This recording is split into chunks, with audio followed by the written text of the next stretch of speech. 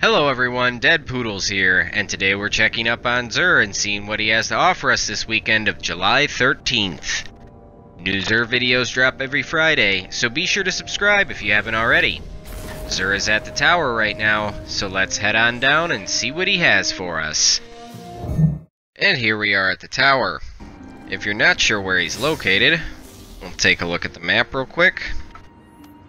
He is in the hangar, right behind the dead orbit vendor. And the dead orbit vendor is right down over there, and he is right up this catwalk. So let's see what he has. I bring a message from the Nine. I doubt it's anything good.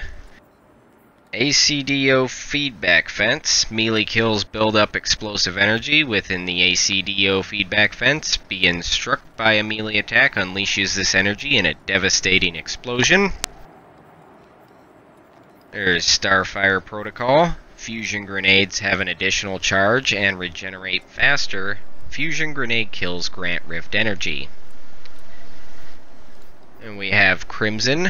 This weapon fires a 3-round burst. Kills with this weapon heal the wielder, and precision kills also refill the magazine. And Frosties. Increased grenade, melee, and dodge regeneration while sprinting. Dodging increases your sprint speed.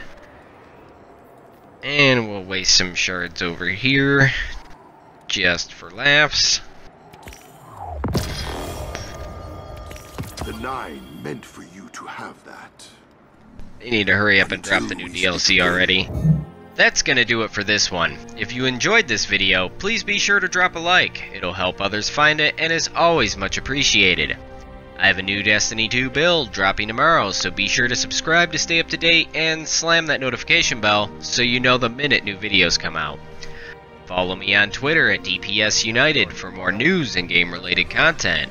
As always, this is Dead Poodles, and I will talk to you all next time.